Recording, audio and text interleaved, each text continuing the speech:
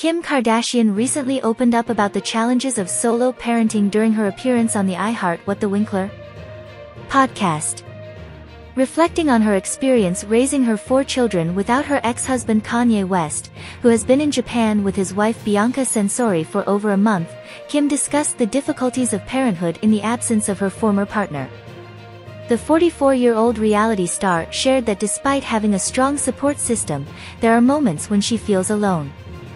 Sometimes in the middle of the night when they're all sleeping in your bed, kicking you and crying, it's not something I talk about much because I feel like people will judge, she said, emphasizing that no matter how much help she has, raising 4 children on her own is still a struggle.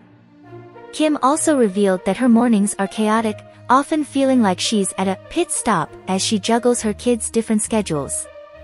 Despite this, she expressed that she doesn't want to be too harsh with her children but now recognizes the need to set boundaries.